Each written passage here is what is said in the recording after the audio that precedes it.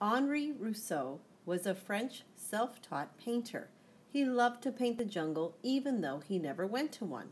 He would visit the zoo and the botanical gardens to study all the plants and animals. When you look at his paintings, notice all the different shapes of the plants and how many different shades of green he uses. Oftentimes, he would sneak some surprises into his jungle scenes.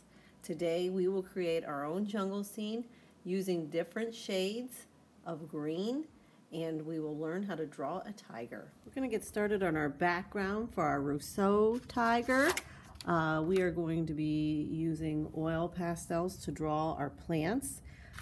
If you remember some of his paintings, he had a variety of tropical plants, some orange trees, agave plants. Think about the shapes. You can incorporate a variety of these into your artwork. Part of it will be covered up with your tiger, and that's okay. So make sure you make the edges really stand out. You can go a little light on the inside because your tiger will be there. If I was to do an agave plant at the bottom, I'd start out with a couple curved lines reaching up. I'm going to use some overlapping. Put some smaller ones up there if I want to do a little texture inside. I do a little repeating line. Maybe I have a tall flower with curved leaves. It's always exciting to have things go off the page, so try to incorporate that as well. I can have some big leaves coming in. Get the veins of the leaves. Maybe I want to repeat that and have a smaller overlapping one.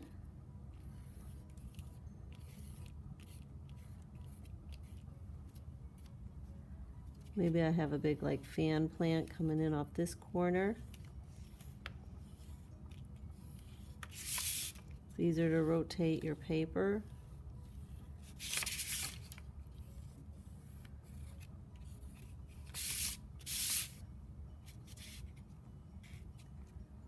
I did another one of these. When you feel like you have enough plants,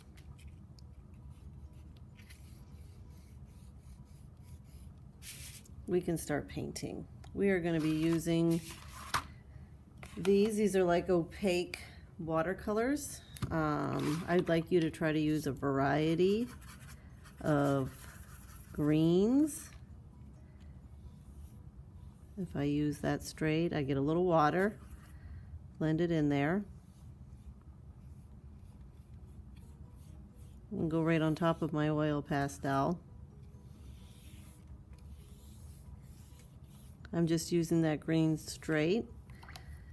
Maybe I want to get a little darker green on the inside.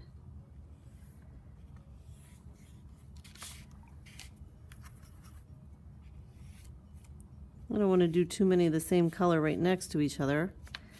So I could put the dark green, maybe I'll pick up a little bit of the blue and mix that right on the paper.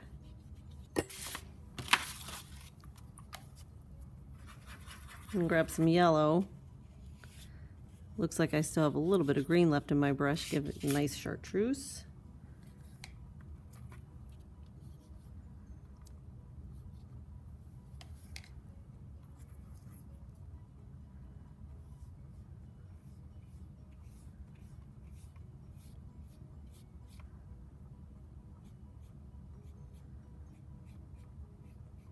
I'm just blending the colors right on top.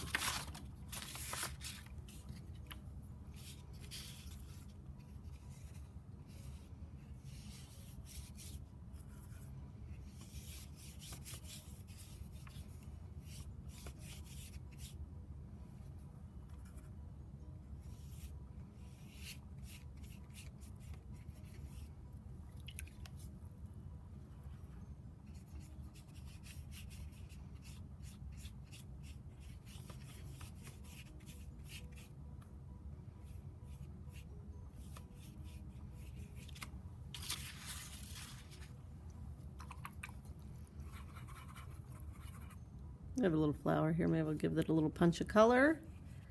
We can also put in some tissue paper flowers when everything's dry and glued down.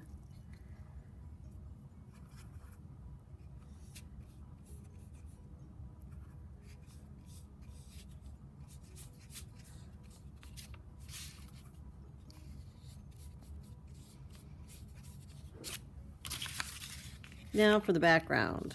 I want to choose, you can have it at night and do the black. I use black here. Maybe I'll try on this one, this dark blue. Could even use like a purple. Go all the way to the edges.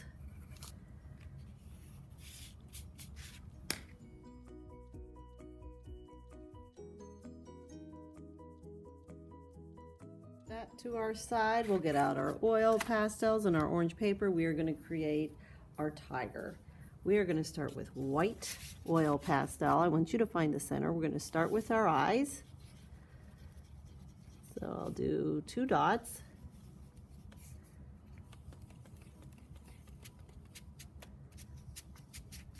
Then these 2 dots on the inner edge, I'm going to come down. This is going to be the bridge of our tiger's nose. Come across. We're going to form a triangle and color that in. My oil pastel needs to be peeled a little bit because I don't have a tip on there. So find the edge. You rip a little bit off. Now we're going to have 2 curved lines as part of his little muzzle with his chin. So we don't get confused, we'll go ahead and color that nose in. I'm using pink. It looks a little light. I could grab a little bit of red. With that white on top, it will stay pink, or on bottom. Just to darken it up if you want. Go back to the white and we'll do a nice solid coloring of the mouth. Go ahead and pick up a color for your eyeballs.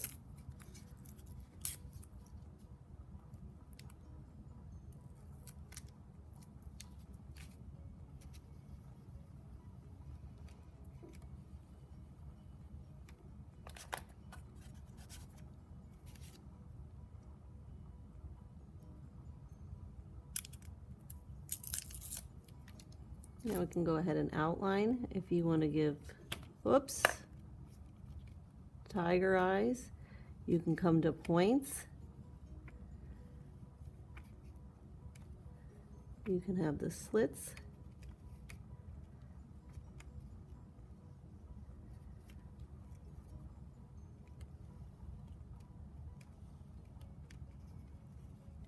Outline your nose.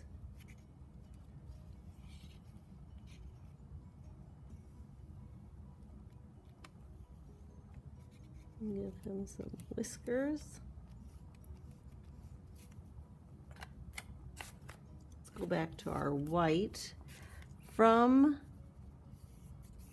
the little muzzle part, oops, you are going to come up and around for the head. And we'll add the ears. Go back to the black.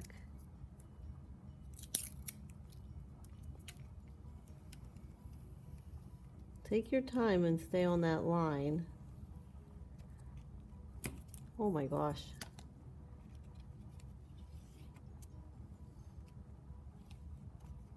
Now we can give him some stripes. So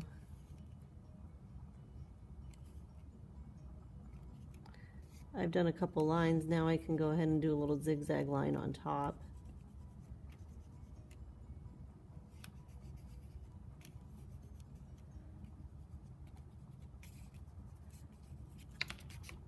I might want to add some tufts of white fur.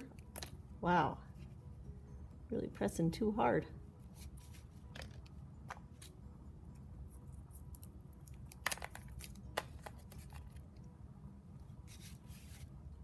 Come on the inside. If it helps you to draw little curved lines like that and then zigzag to the edge, you can do that. Let's go ahead and give him a couple shoulders coming out from the side of the head. We can even give him a little tuft of fur for his belly, a couple arms.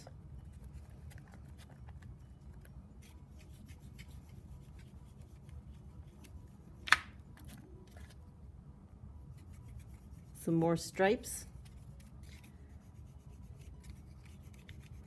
And if you have room, you can add a tail.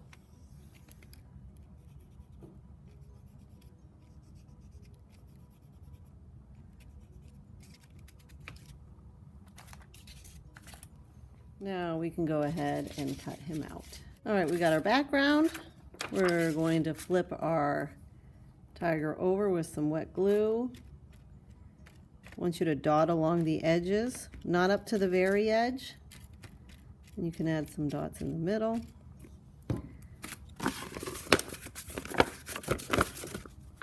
With two hands, hold your tiger. We can't have him like this. His body needs to touch the bottom like he's popping out of the jungle. Try not to smear your hands. It's best if you turn this over.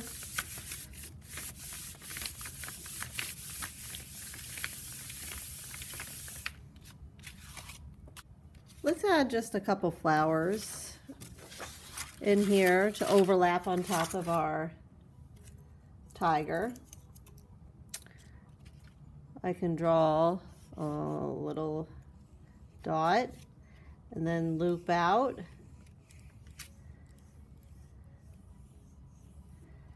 Or I could draw a dot and have pointed flowers. Or a purple one. I could do a flower like this.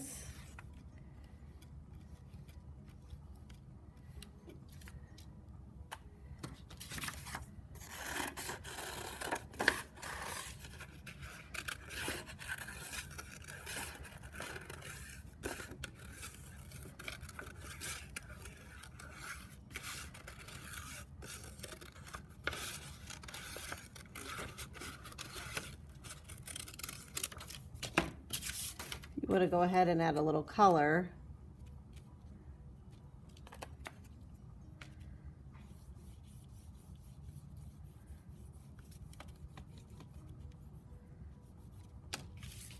Or you can cut this out.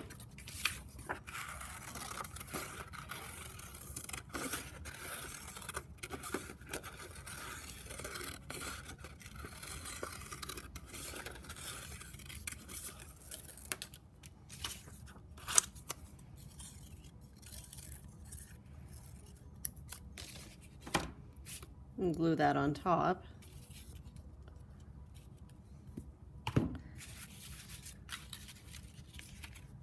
If you want to give it some leaves, you can use some scrap paper here.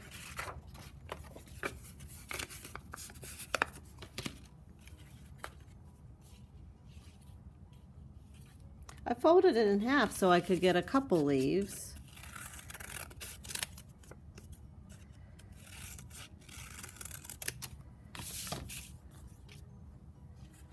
I can even do the veins to give some added texture.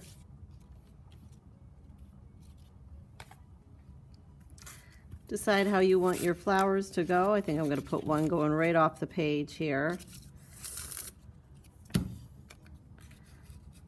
Tuck a leaf in. This one I could have come up there. Oops. But maybe I want this one down here too. I could even use a different color of leaf.